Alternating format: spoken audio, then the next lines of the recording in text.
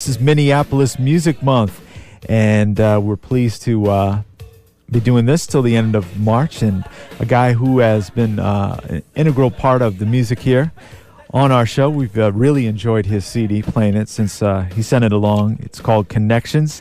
He's a great vocalist out of the Twin Cities, also an educator, and we'll talk all about that. And we're going to spend some time with him this afternoon here on WVOF 88.5 FM in Fairfield, Connecticut, and the Upper Room. So we welcome Bruce A. Henry. How you doing, Bruce? I'm doing great. Hi, Joe. So we really enjoyed Connections as soon as you sent it along, and really, really ambitious record. I mean, you've got some really cool songs, and you changed up some of the standard arrangements and your originals as well. So tell us about putting this record together and the beginnings of the CD. How did that take shape?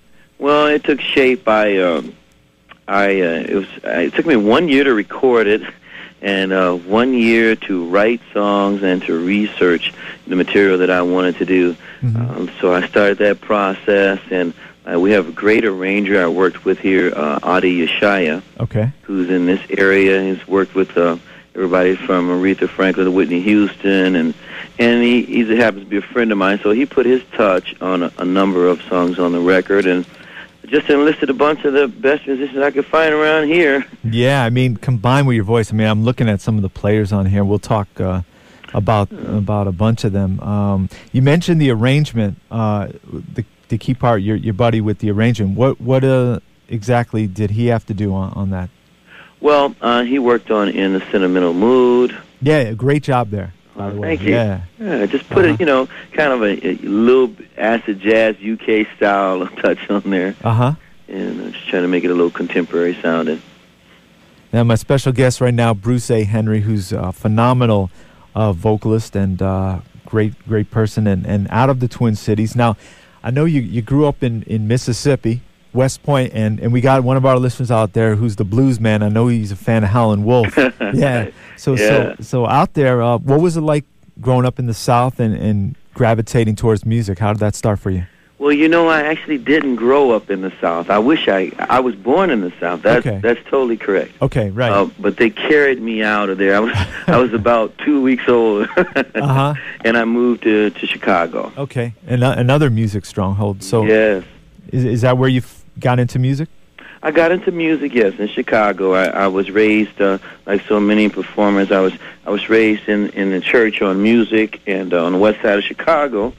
And at the time, I didn't know it at the time, but there were all kinds of gospel legends that would come through my church: the Barrett Campbell sisters, Alex Bradford, the Holloway sisters.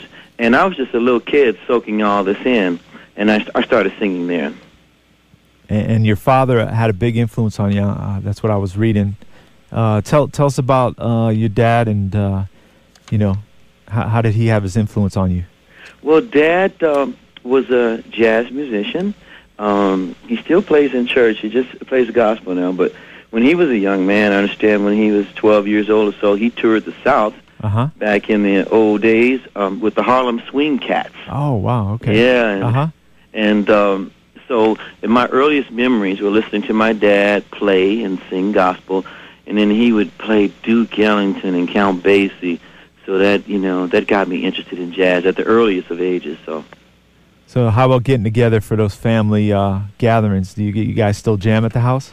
Yeah, we do, Right. We all sing. My mother sings the choir parts. My sister is a soloist, has a wonderful voice, so she's not a professional.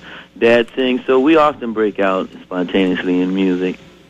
Now, where was that moment that when you opened your mouth and started to sing that you kind of said, I've got something that other people can't do? Do you remember any defining moment? It's always been such a part of me that I can't really say that, because I was singing it at age 5. I remember, I knew showbiz was in me because I remember when I was 5, I used to dance for money. But that's another show. How the steps these days? The steps are, I'm a jazz singer now. Right. Just a little twirl, right? That's about it. Yeah, that's about it. So right now my special guest is Bruce A. Henry, based out of the Twin Cities area, and we'll talk about Minneapolis and St. Paul and Bruce A. Henry. You can go to his website right now, where you can find out about his great CD, The Connections, and great background on himself. It's bruceahenry.com, and he's our special guest right now here on WVOF. Wanted to get into a song right now which leads off the album, and I'm impressed when I see Gil Scott Heron and John Coltrane song up there. And Gil Scott Heron actually was the first person I ever saw live in concert. Wow. Open up for Stevie Wonder. So how did you decide to choose two legends, the Equinox song? Well, I just like music that has a little spiritual base to it, and I was listening to some Gil Scott Heron, and of course, as a jazz musician, you know, I just love John Coltrane, musically, spiritually, and the combination, I just couldn't resist the combination of those two together. So this song features the great vocals of Bruce A. Henry, and we'll listen to it right now. It's from his CD, Connections. And this is The Upper Room with Joe Kelly, and we're here on WVO. Wow, an amazing voice right there. And yes, that's all your vocals, right? Yes. You've got quite a range. How big is the range on your voice? It's about 3.5 octaves. Uh-huh. Yeah. So, wow. Yeah. Do you sing just about every day in some form or fashion? Yes, I do.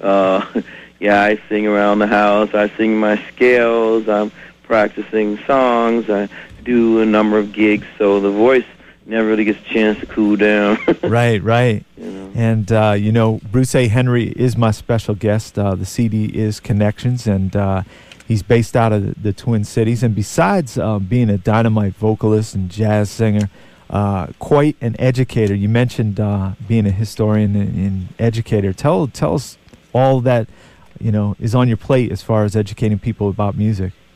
Well, I used to teach at McNally Smith, okay, which was formerly Music Tech, and I taught jazz improvisation, vocal improvisation there, which is just one of the things I love to do.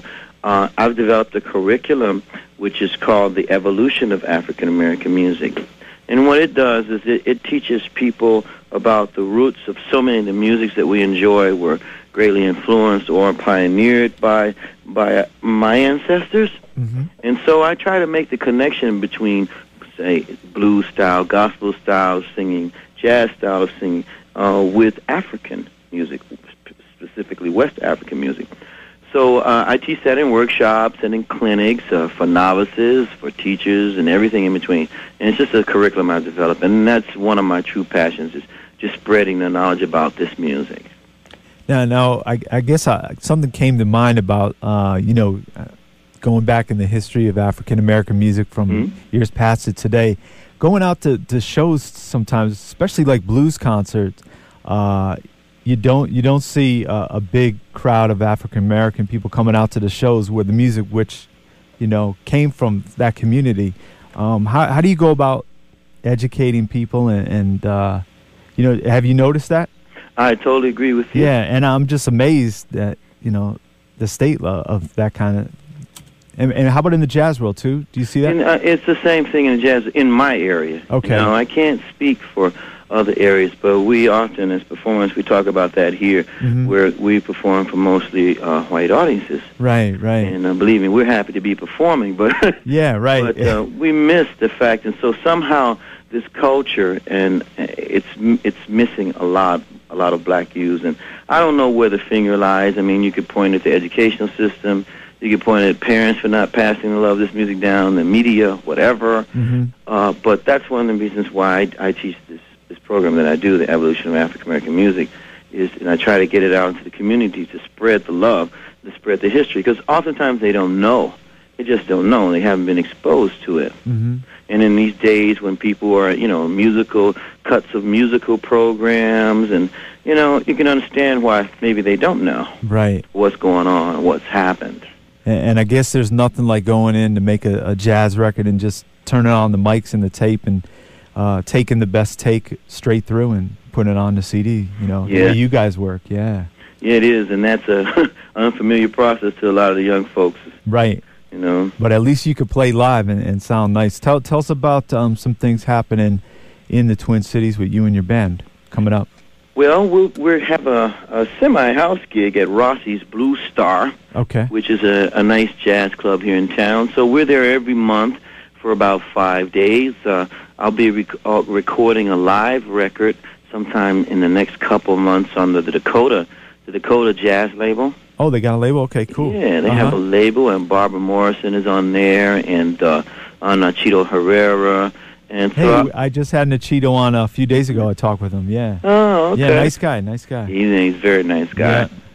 So, I'm really excited about that, and some chances for some distribution of that, national distribution with that product. And so that's what I'll be gearing up for the next 2 months, and just doing what I do.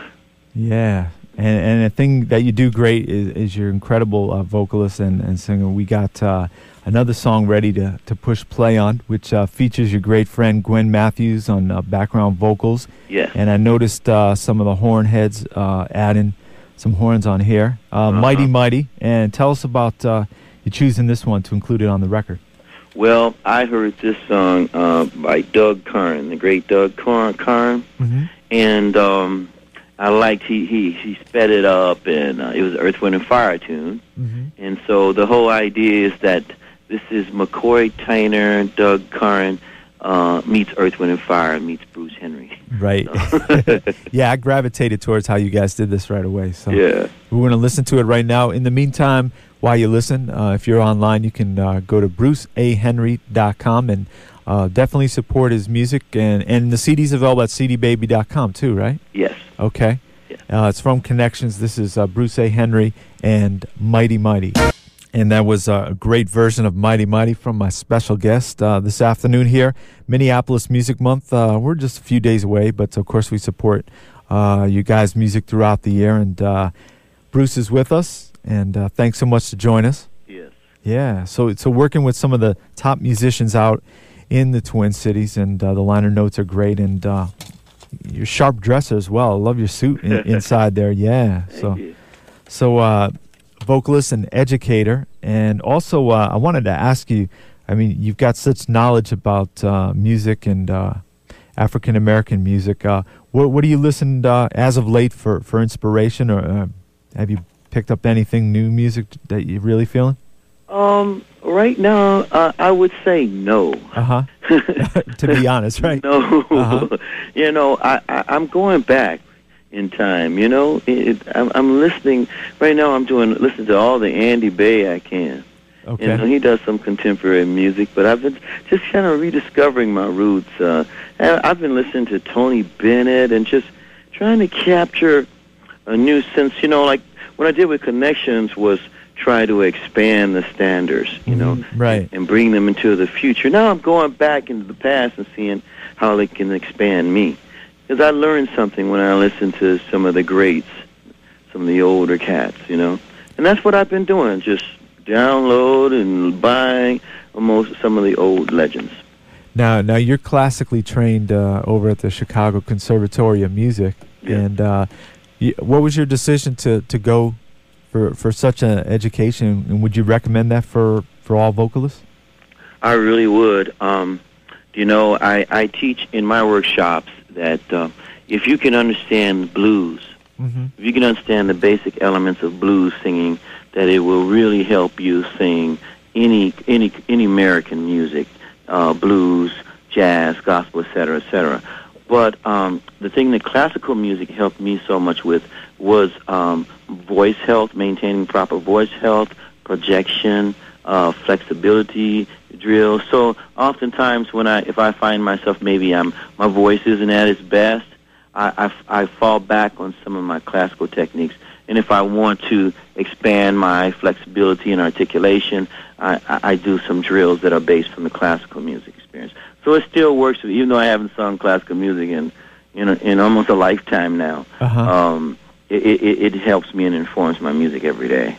So if you're listening to other artists on stage, you could tell right away if they're struggling, performance-wise with their voice? Oh, yeah, yeah, a little too much. Right. I'm not fun. I'm not fun to watch concerts with, Right. or watch the Grammy Awards with, or whatever. You know. I'm sure. But right. Too critical. You could tell right away if they got a backing track, right? Oh, I can most of the time, yeah. Right. And you know, I like all kinds of singing. I mean, I'm not like a jazz snob. You know, I love eclecticism, and I just like all kinds of music, from rock and roll to whatever. The one thing I'm a snob about is like intonation. So if somebody's out of tune, it bugs me. Right. It really does. So Bruce A. Henry's website, bruceahenry.com, and the CD connections, you can go right there. And also cdbaby.com, just type in at the search Bruce A. Henry, and it's cool. You can order it right from your computer. And, you know, you spoke a little bit before about getting ready to release in the future a live album. Yeah. How many performances have you been pouring over, or is it just one that you felt was the one? Well, this will actually be recorded live all in one night. We'll do 2 nights, and we'll take the best of those nights and make it. And then it'll be some songs that I've never performed or recorded before, and then there'll be some retakes on some old new material. So tell us about some of the musicians you've been working with as of late out in the Twin Cities. I know a lot of the names familiar to us and probably to our listeners, but who you been grooving with? Well, I've been working with Peter Shimke quite a lot, and Jay Young. Jay Young is just one of my favorite musicians. Anytime I get a gig, he's the first person I call. He's a great bass player. And I work with Kevin Washington. Is just of Movable Feast. He's just a dynamo on the drums, and Daryl Boudreau with the sounds of Blackness. Dean McGraw, who is just an eclectic guitar player, plays everything from Irish music to originals to new age to jazz. And I know I'm leaving out somebody, but that's the basic crew of people. Yeah, and I know Esther Godinez and Gwen Matthews are your dear friends. So yeah, they are my dear friends. Right. Very lucky. Now we alluded to, or you alluded to, putting a little modern day spin to a classic, a Duke Ellington classic, In a Sentimental Mood, which we're going to go out with right now. Arranged by Addy, okay. And you've got Gordie Johnson, Michael Baker, and Mark Henderson, and of course, your great vocals. When you first heard the arrangement or were involved arranging with it, what was your reaction to this take on the song? Well, it was, you know, what I did with it. I came up with the basic scratch arrangement of it, how I wanted it to feel, and in the groove, and I took that sketch to Addy, and Addy just put the colors on it, and just he turned it out. Yeah, it's a great take, and this is Bruce A. Henry's performance of the classic In a Sentimental Mood, and it's from Connections. You can go to bruceahenry.com. He is based out of Minneapolis right now, and gosh, I got to thank you so much for finally coming on the show, and true honor to have you on. Well, thank you very much for having me. I really appreciate the support. All right, this is Bruce A. Henry right here on WVOF in the Upper Room with Joe Kelly.